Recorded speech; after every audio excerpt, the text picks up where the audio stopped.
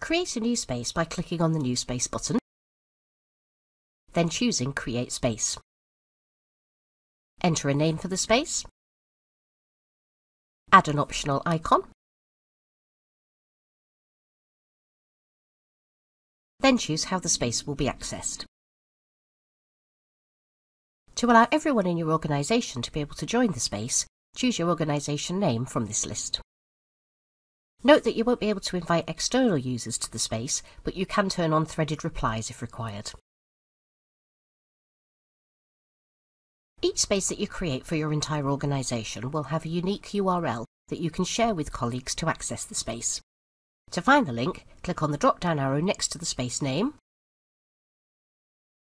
and choose Copy Link to this space. You can now share the link in any way, by email for example.